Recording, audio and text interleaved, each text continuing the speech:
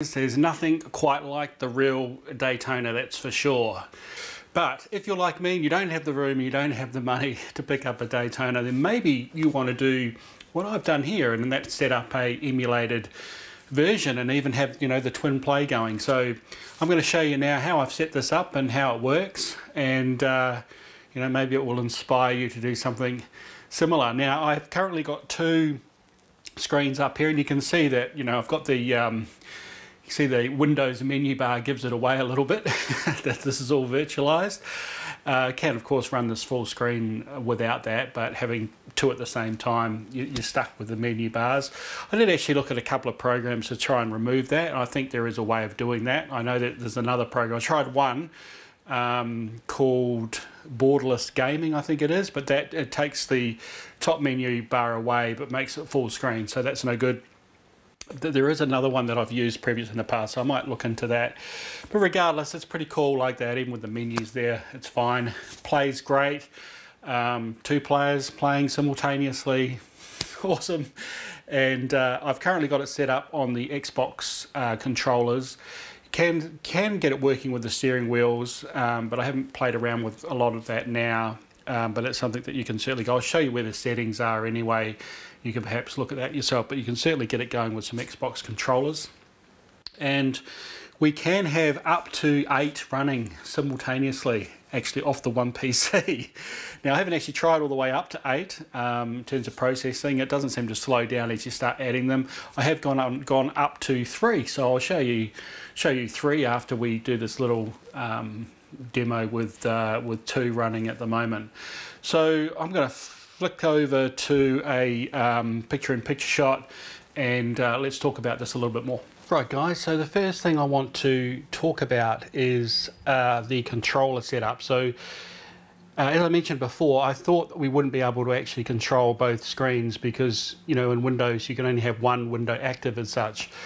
But look, it turns out that any application that's running will allow background communication with controllers, so it doesn't have to be in the foreground to actually pick up a controller as such. Now if you were using keyboard input, that would be different. I believe it would require the window to be in focus, so you need to think about that if you're thinking about using a like a keyboard encoder with a particular setup that you might do. So that's the first thing. I've managed to map all the buttons, including the view change buttons, to a couple of Xbox controllers. Now, this emulator supports natively the Xbox 360 controllers. I'm not sure if they would also work with the Xbox One controllers under Windows 10. That's probably something that needs to be tested. That certainly works with the 360. Now, out of the box, when you load this emulator, it's not actually set up for Xbox 360 controllers. It's actually set up for it has got analog in there, but you still have to switch the analog on. I'll show you all this in a minute. And that analog may be able to be used with some of the steering wheels. I think the Logitech is one that's mentioned, so that might be sort of out of the box supported as well. So anyway, with the controllers, guys, you might have to do a little bit of jigging around to get the controllers working. But if you do have some 360 controllers, I've got a little bought off eBay, a wireless USB connector. Straight in, load the Microsoft driver for it, and off you go. So we won't cover all the details of that. That's something that you guys can work out. So let's have a look at what we have going on in front of us here. So 2 emulators running, communicating via network on the same PC though. So effectively it's using the same IP address, but just using different port numbers to communicate between the 2 machines. Again, I'll show you how that works in a minute. But first of all, let's just pop into a game here. Right, so I'm going to put a coin in, and I'm using the back button on the controllers to put a coin in each machine, each virtual machine. So let's get this started. And we will do the beginner. And we'll select manual just because it makes you go a little bit faster actually. Don't really need, on the beginner track you don't really need manual. you're really sitting in fourth gear or third gear fourth gear most of the time, unless you crash, of course. Now, I'm not going to be able to control both cars here very effectively, but I just want to show you how it does actually work independently. So you can see on the left here, let me just control the left car, the red car. You can see me controlling that nicely. The blue car is stopped at the moment. I'm in, help if I changed out of gear. Okay, Greg, get it sorted. Right, third gear, fourth gear. Okay, and we are happily cruising around. And look, the controller's a little bit sensitive. You have to get used to that. But once you do, it works really, really well. Hop onto the other controller.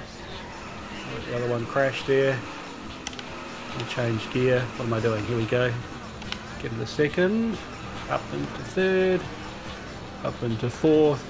I just mapped the, I'll look down there. I just mapped the X, Y, A and B buttons to be the four gears. That works pretty well. So yeah, as you can see guys, completely independent, linked play, fantastic. So let's stop showing you this, and now let's get into the actual detail of how this is set up. So what I'm going to do is I'll just close down these two emulators, and let's get into how this actually works. So what I've got, guys, is the Model 2 emulator, and you can get this. I'll just fire this up here. It's called M2 Model 2 Emu.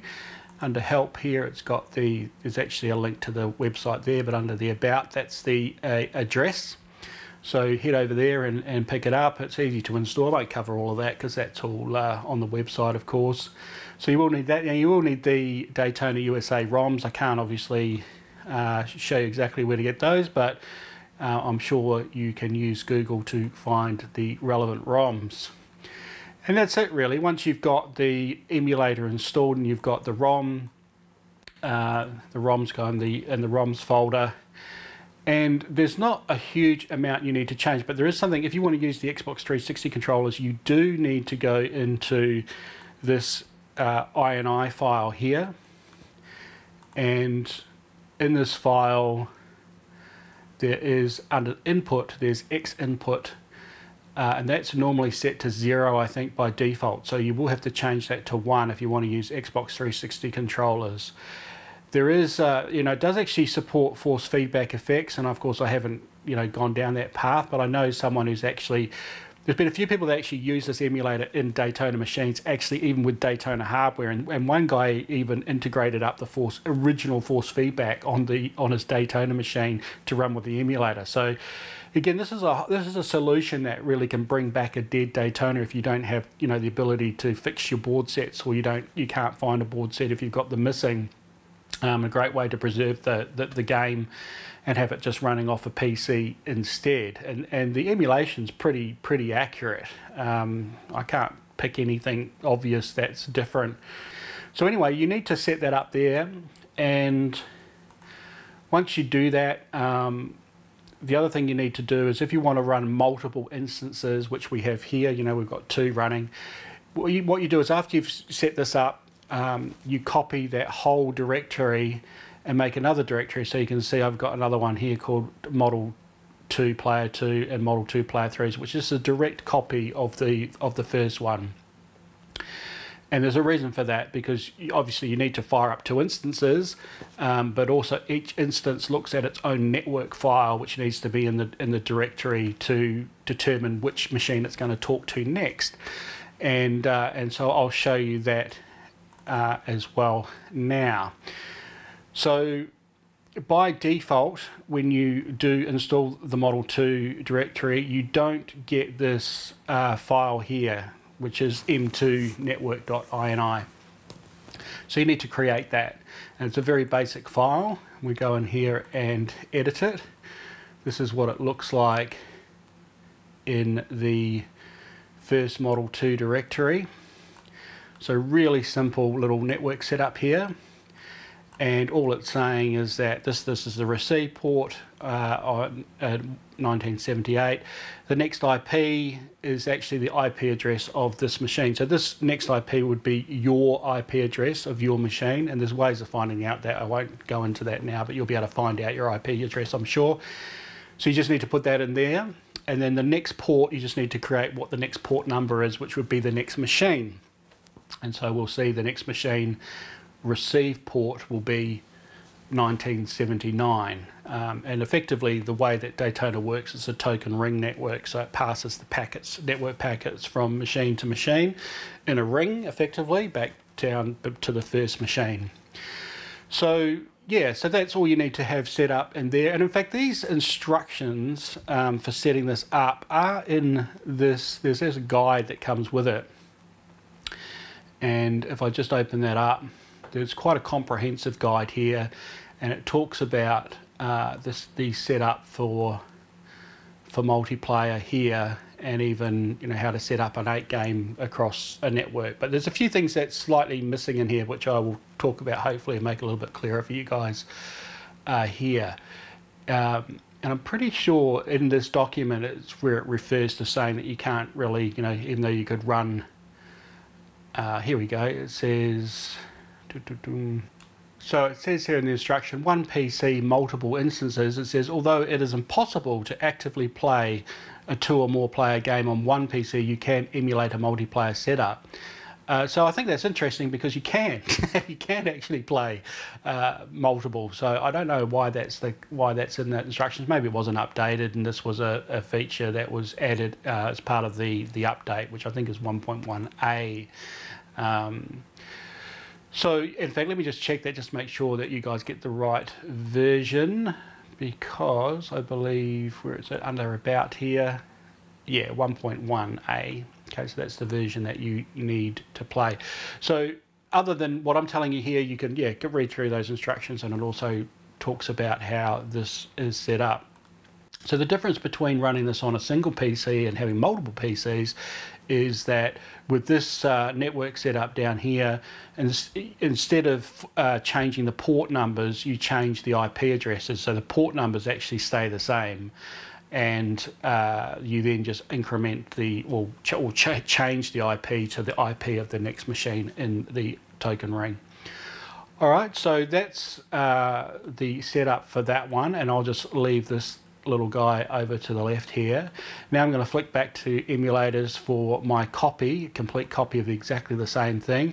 If I open up the network ini file here, we shall see that, like I said before, we can see that the receive port's 1979, which is the next port from the previous machine, and then the next port on this one goes back to the receive port of the first machine. So hopefully that makes sense, guys. It's not too difficult. All right, so that's the second machine, how that's set up. And of course, if we wanted to continue this to a third, and I can show you that because I did do a third machine just as a test. All right, so that's all you need to do for the configuration of the emulator in relation to the networking side of things. We've already talked about enabling the Xbox 360 controller, so from an emulator side, that's really all you have to do. Now, when we get into running the machine, so I'm going to run the second emulator here, remember, under the second directory. So I'll fire that up, and then I'll just bring that over this side so we don't get them mixed up. Get this out of the way. And then the next thing we need to do is load the ROMs. Now, when you're doing it, loading these ROMs with a multiple setup, there's a couple of things you need to be aware of. The first thing is that the ROMs themselves have a setup within them to allow you to select the type of machine that you've got and the way that it's configured, if it's a standalone or if it's part of a linked system. So what we want to do is we want to have one of the machines set up as a master, and we want one of the machines set up as a slave. And in fact, the way that Daytona works is that you have one master and multiple slaves. So if you've got right up to 8 machines, all the rest of them would be set and configured as slave machines. The second thing you need to be aware of is that when I've done my testing, it didn't seem to make a lot of difference when you just got 2 machines. But if you've got more than 2 machines running, you need to make sure the slave machines turn on first. Get all the slave machines up first and then run the emulator for the master machine last. Otherwise, I had some problems with some of the slave machines coming up if I did it with the master first. So I'm going to come over to the slave machine here on the right, go to emulator, I'm going to go to load ROM, and we're going to load up the Daytona USA ROM. And you'll see here that the way that this machine is configured is as a slave, and the car number is number 2. And then the cabinet type is upright. That doesn't really matter, and the country and so forth, normal difficulty. The advertised sound off, that's that Daytona, which goes on and on and on if you've got that on. Classic sound, of course. So yeah, and you can see it's sitting here, network checking, and it's just waiting effectively for the master to come online. So if we go over to the emulator on this side, do the load ROM, and now we can see that this one is master and car number 1, and it's doing its little network checking. And you'll see once it actually straight in. Sometimes when it's got more than the 2, when I had the 3 for example, it sits there for a little while, and that network checking stops on each machine as it gets detected, and then they fire up. So we can see here now we've got our machines ready to run, and I'm just just resizing them to suit. And guys, that's it. And it doesn't really matter if you do that. You know, when I move these windows around, it sort of stops the emulation on one side, and they sort of looks like they get out of sync. It doesn't seem to matter. I think as the token ring sends its packets around about where each machine's at, the machine just updates and catches up. So so that's no problem. So that's about it in terms of getting emulation going. I'll show you the control configuration. So let's hop into configuration controls here of player 2, and of course same with player 1, although obviously we're using joystick 1 and joystick 2. And when you come in here initially, actually these check boxes aren't checked, so you need to check those because that provides you with analog for steering, acceleration and brake. And then when you click on that, you can then select, and you can see that there's a gamepad number 2, so you can select your gamepads. Now the first thing to note is that it natively supports the up to 4 Xbox 360 controllers. So by rights, I could have a 4-screen setup here and have 4 players running no problem off the one machine, which is just crazy. It's just awesome. And maybe you can, with 5, 6, 7 and 8, you could use the other settings like the analog settings, or have one running off effectively a keyboard. That wouldn't be great, obviously. But there should be a way, I think, of using just the standard analog settings. That's by in that settings area, in that settings file, turning that Xbox off to 0. It changes this to just like a standard analog, and I think that's what you use for standard steering wheels and stuff. And maybe you can get a couple of Logitechs and it detects them differently. I don't know. Haven't gone that far yet, guys. But hey, you get 4 going, sitting back on a couch with 360 controllers. That's pretty damn good. That's pretty damn good. So yeah, so you select your controller there, and oops, and we've got a crash. All right. Well, occasionally I found that happens. Not always. So don't panic if that does happen. Just hop in there and try again. And obviously I'll need to restart the emulation here anyway, because it's going to be would have lost network completely. So let's load that ROM in, and the controls, by the way, are specific for each ROM, so you need to set them up specifically inside each ROM. So we'll just let this fire up and let it connect. There we go. And go back into configure controls. Now the funny thing was, it's not funny, but I noticed on my setup, when I didn't have the Xbox 360 controls set up, and I went in here and clicked on what was showing here, which was just analog controls, it would crash every time actually when I tried to change that. So I don't know if that's specific to my setup and you're going to have the same issue or not, but it doesn't seem to crash as much with the 360 controls. Obviously just did then, but it shouldn't now. So yeah, so within the axes here, you can see you've got different things you can set up, which is effectively the sticks or the D-pad. Obviously, you wouldn't want the D-pad for your steering controls, but you've got the left and right trigger down the bottom here for the back acceleration and brake. So yeah, that's what I've got set up on here. Is effectively the gears, as I said, gear 1, gear 2, gear 3, gear 4. Left and right on here.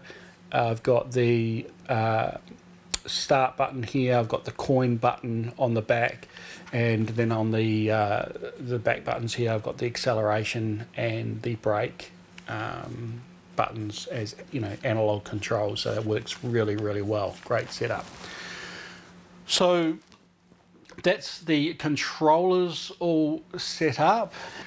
So yeah, that's as hard as it gets, guys, to set that up. I mean, it's not difficult at all, right? And then you're off and racing and playing link play. Now, the other thing that you can do is that with this emulator, you can run it full screen. And when you run it full screen, you actually get all the benefits of it using some of your graphics card capabilities for anti-aliasing and all the rest of it. So you can actually make this game look superb. You can't do it in the window shots like this, but if you had multiple individual PCs and you wanted to upscale the graphics and have really nice anti-aliasing, you could run, you know, this linked, networked, full screen, and then you're going to get the full anti-aliasing happening. So why don't we do that now? What I'm going to do is I'm just going to minimize the second player. It doesn't really matter, I could just have it sitting in the background. I guess it doesn't really matter, but it's still actually running. And then on the first one here, I'll go to switch to full screen, and you'll see straight away that the graphics here are pretty awesome. You're still going to get some, you know, little bit of jaggies around the text there, but anything that's drawn in terms of the 3D polygon graphics are all going to now have all your beautiful graphics card effects, and it's super smooth. Look at that, it's absolutely smooth. And look at those cars. Look at the lines on those cars. It's really, really nice. So this is really like a massive upgrade to the original game, having it, you know, scaled with these really nice graphic smoothing effects and anti-aliasing. So I'm going to have a little game here, and what's going to happen is I'm going to put in a coin, and I'll just use the beginner track. And you can see it's got waiting for other challenges, so it actually waits for a little bit because the other machine is sitting there ready for someone to put a coin in to join in with this race. And the way the link plays work is that if that person doesn't join in, then you just start, and then they can play an individual game themselves. I'm going to head over here to manual, and we're going to play the standard beginner track. Now, this is the track that I always used to play, and, you know, I guess I don't know why. I guess, I mean, it's the easiest track, and when this game first came out, I think you sort of wanted to have the easiest track to start off with. The other tracks are actually really cool, but this is the first time I've really actually played the other tracks in this game is through emulation, which is bizarre, I know, but that's just, you know, when you're putting money into the machine, you look at those number of laps and you think you're getting a shorter experience on the medium and hard settings because they're shorter a number of laps, but they're longer, of course, and they're much more interesting. But having said that, this track here, I mean, this is the classic track, and, you know, you can slow down on this one corner here, but other than that, you're pretty much flat stick around all the other corners. Now, having, you know, 40 cars going all at once, you've got, you know, this sort of situation where there's opportunity for carnage. Cars can flip out and, you know, jump out. Even yours can flip over midway racing, depending on what happens. And the cool thing there is that doesn't always happen. So it sort of happens, you know, occasionally enough for it to be a unique sort of feature that you have a massive pile-up. I've had some pretty crazy sort of situations where I've skipped between a car and, you know, one's flown over the top of me, and it's just been like really amazing, you know, exciting head-to-head racing. And this is the thing with this game, right? You've got cars going everywhere all the time around you. When you do have another player, we talk, it's got the sort of catch-up mode, so it sort of allows the other person to catch up a little bit, which just keeps the gameplay really, really tight. It doesn't spoil it at all. You know, this is a fun game, guys. This isn't this is by no means a, you know, Daytona simulation. This is just awesome, awesome fun. So while I'm yakking on here, I'm on to lap 6 of 8. And what am I getting on? I've got quite a bit of time on the extension here, so hopefully I'll make it through to the full 8 laps. I don't always make that, especially if I get a massive crash. I probably shouldn't say that, because these guys can get a little bit aggressive. But let's see if we can... Whoops! Oh, wee! And see that car spin out like that, so cool. And you get back racing straight away, you know. Sometimes you smash like that and spin around and you just get back racing, and that's what keeps the gameplay just, you know, fast and furious. So, oh, what are we up to here? 8 seconds. The last second. Am I going to make it? Actually, I might not make it. I took that last one a little bit close. Am I going to get there? Oh, just made it on the final one. Hit the goal and got 12.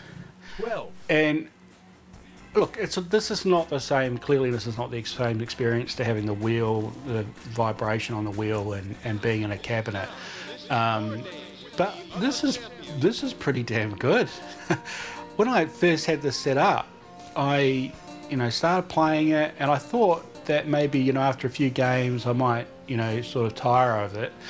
It's actually been the reverse. I actually wanted to keep playing it and play it and play it, and then I started getting into the other tracks and started really, really enjoying it. So this is a keeper, guys. This is awesome. I mean, I can have this running here, get a bit of the Daytona USA experience without taking up the room, without the expense. I mean, clearly, as I said, if I had the room and had the funds to do it, that machine is one that needs to be in your collection.